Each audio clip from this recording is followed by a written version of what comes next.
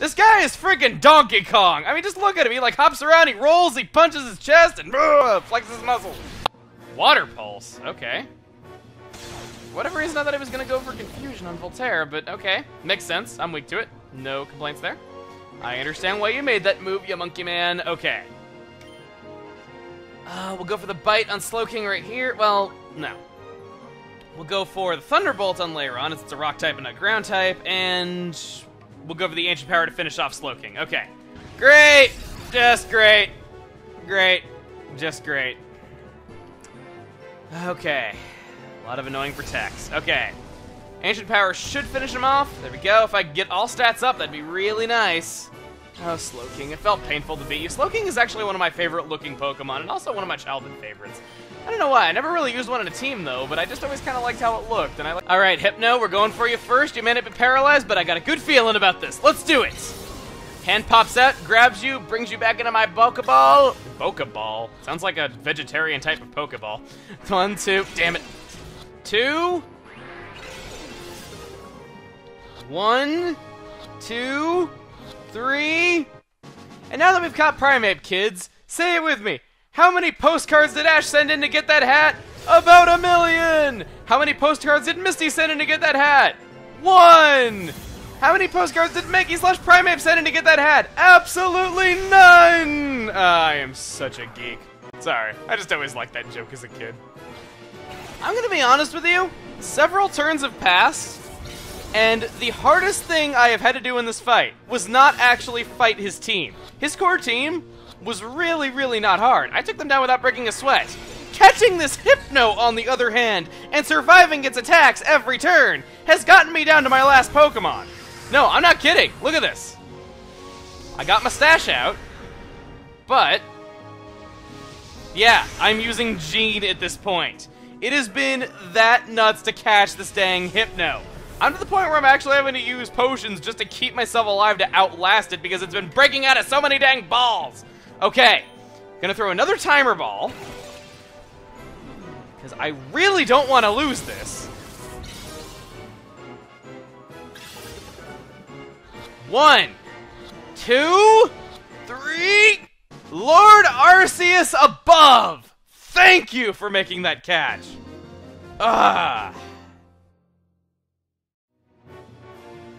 Oh god! Even did Donkey Kong's death animation. Okay.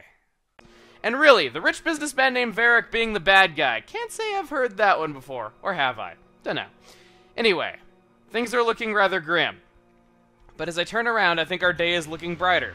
Why do I say that? Well, there's something shiny on the desk, of course. Duh, it's looking brighter. It's a list of all the manufactured Shadow Pokemon. We get to download that on our PDA just because all technology is based on Bill's technology. It's a one operating system future. Maybe that's why their technology is so weird and kind of unusual, just because there's no competition in the world, so people can just kind of make things however they want. I don't know. I don't want to live in that kind of world. I guess nothing to do now but leave this place, heading down to the base of the lair. Robbed! What? Who's up? What? Let's rush over there and see what's going on. Whose voice was that? Was it you, citizen? Darn it, give it back. Bring it back! You have to be more specific when you're shouting incoherently, otherwise I can't do anything about it.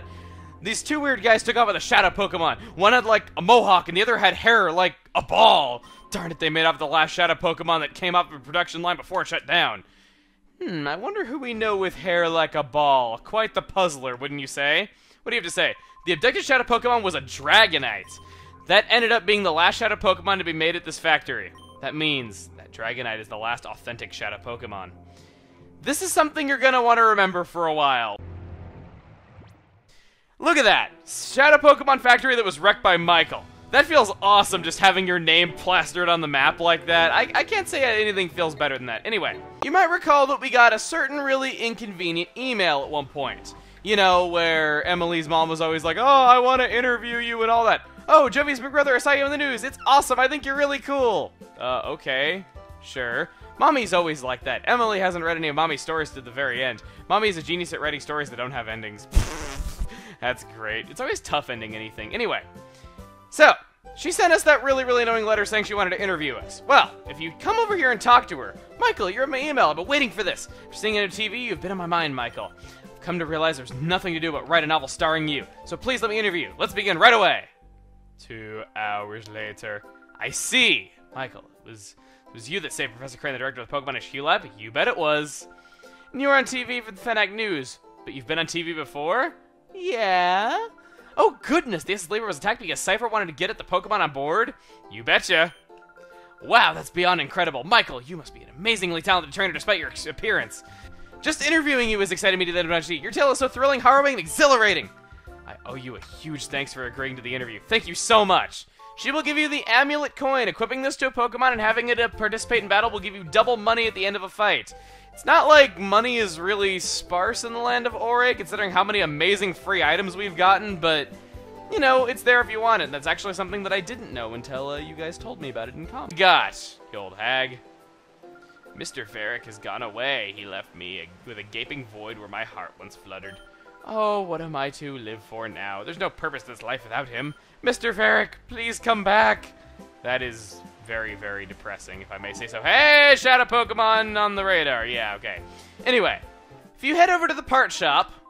Yo, Michael, big news, real big news. That Robo-Kyogre we've been telling you about is finally done. Once Grandpa got down to it and got serious with it, he put together something kind of amazing. Come over here, guy. You have to listen to my grandpa. For once, he's actually proud of his grandpa and wants us to listen to him instead of being like, oh, he's off at Kaminko's lab again. Precisely, Purr. Our Robo-Kyogre will be able to reach the Isle. Alright, we must prepare to launch Robo-Kyogre for Michael. Come, Purr. Yes, sir. That kind of rhymed. So for once, the two of them are getting along, and, you know, the one time Dr. Kaminko makes a super useful invention, he scraps it before it's complete. Figures as much.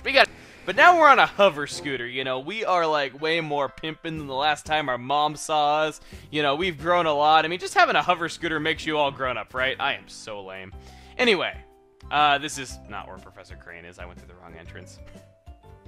Here we go. Hi, Michael. I'm glad to see you back. There's something I want to give you, Michael. Could you come here, please? Oh my god, he's giving me a CRT monitor! Haha, did that startle you? Now come with me. Well, I don't know how I fit through that. That ceiling only had clearance for, like, his waist. In fact, it's not even short enough for me to go through. It's not even tall enough for me to go through it. Michael, over this way. Come with me, please. Do I really feel comfortable being a 10-year-old boy going into an adult secret passage basement that nobody else in the lab is aware of? Not overly, but I'll go with it. The battle against Cypher appears to have entered a decisive phase. Really, I thought it entered a critical phase. I think the situation calls for a special solution. Michael, there's something here I'd like you to use. Well, Professor Crane, you got some pretty stiff competition. Cypher has given us some pretty darn good item boxes. Let's see what you got. Master Ball! That's a Master Ball. It's the one Pokeball that is foolproof and has a 100% capture ratio. Well, isn't a ratio kind of like, you know, 1-to-1 and not 100? I'm so stupid. Anyway. Yes, you get a Master Ball for coming all this way over here. Not inconvenient in the slightest. Really, really nice. I believe it's the second time in the whole series where a Master Ball has been found inside of an item box, or item ball, rather. And you know what? Even though Archie had an unguarded Master Ball in his base, I kind of like to think that that was in a secret room that was kind of out of the way and that you stole it, though, so... Do I think that, Archie was kinder than Cypher? Nah, I can't really say that I think he was. Now, our second stop is going to be Kaminko's house. But heading back here, you will see the new and improved Robo-Groudon. Oh, what? Oh. He sends us the email right now while we're walking up. The Robo-Groudon of yore is no more Chobin and modified and upgraded. Therefore, a rematch with Michael's very much desired. Chobin will not lose again. The new Robo-Groudon is supreme. Looks exactly the same. Huh? Oh, it's you, Michael. Since when were you there? Well, how about that? Chobin did need to send an email, but that's fine. Chobin has successfully upgraded the Robo-Groudon. What modification has been secret, though? Let's begin. So he no longer has the awesome boss music, but hey, it is still Robo-Groudon nonetheless, and that is pretty cool. Now that is Pokemon have evolved. Not really much is different, though. It's not all that different of a fight compared to what it was last time. Sunflora's animation still looks terrifying, like its head is gonna pop off, and sunny day. Not sure why I'm getting so freaked out about that. Now, You might notice that the sky is like super cloudy in the background there, so it's obviously not a sunny day at all. Now, this kind of brings me to something I've talked about before in Pokemon games though, but I just kind of feel like is really relevant here. Is the fact that sunny day is called clear sky in the Japanese version. That's why a lot of the time attack animations don't match up at all, and why some text seems a little bit weird. Is like, for example, Moonlight recovering more HP when sunny day is in effect, which makes no sense. But here, it doesn't even make sense in the context of the Japanese version. It is not a clear sky whatsoever. This is about the least clear sky I have ever seen in my life. And that's saying a lot considering that I lived in Florida for a bunch of years of my life. Just saying. Florida is not the sunshine state, it is the friggin' overcast state, and he has a little wheel on the tail. I never knew that. That's actually kind of funny. I never noticed that he has a little tiny wheel on that. That's actually really funny. And so it was somehow even better. Chobin lost after all. Oops, Chobin said it again. His jaw drops.